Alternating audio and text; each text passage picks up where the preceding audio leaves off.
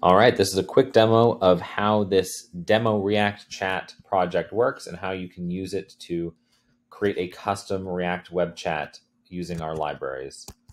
So I'm going to just quickly configure my project here. If I go to the integration page and the dialog API and copy that API key, I'm going to head to the cloned version of that project that I have, and I'm going to specifically create a .env.local file, and I'm going to set a value in there called vf_dm_API_key. I'm going to set that equal to the API key that I just copied.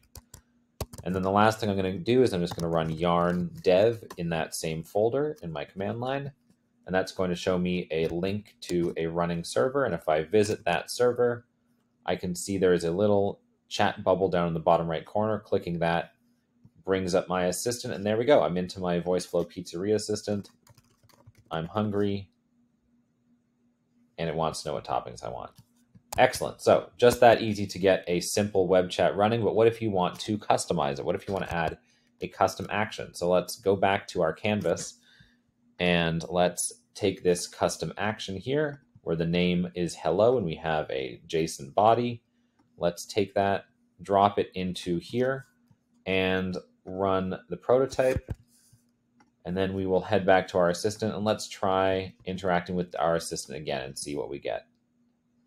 Okay, so it doesn't appear that anything happens, and that's actually to be expected because this is a custom action type, pardon me, a custom action type. This hello type, it is not a message that we know how to render in the React chat library by default, but it is customizable so that you can do that.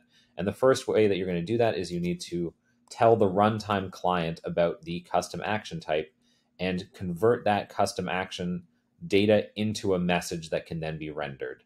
So this could actually turn it into just a normal text message. So if I push a type is text, and text is just the trace payload. If I do that, then by default, it's able to take in this custom action with type hello and turn that into a message and display that on the screen. So let's head back and see what that looks like briefly. If I open this up, you can see it's typing, and there we go. It's printed out the JSON body of that custom action, but that's not probably going to be what we want. We probably want something a little bit more complex to maybe show some UI inline here that is capable of something special. So we can do that by just registering a custom message type, basically. We're going to have to cast this as any in TypeScript, but in JavaScript, this won't matter. In the future, we'll probably have a better typing for this. But what this will do is will allow us to say this incoming trace with type hello, this custom action, we're going to convert that into a special message with a special type so that we can render that with a special component. So we're going to call this a calendar message. And the payload here, this data, is just going to be the parsed version of that trace payload so that we get an actual object out of that we can operate on. All right, so that's not all, though. That updates us to a new message type, but by default, we're not capable of rendering that message. So it will just be skipped like that. We won't have anything to print out. So if we want to render that, what we'll need to do is we'll need to override the rendering for the system response, specifically this message component within it, which is the little bubble that renders in the actual chat dialog. So here we're saying the message is going to be based on the props, either this, if this case is true, otherwise we'll fall back to the default, which is the system response default system message. So basically we're matching on the message type being our custom message type, calendar.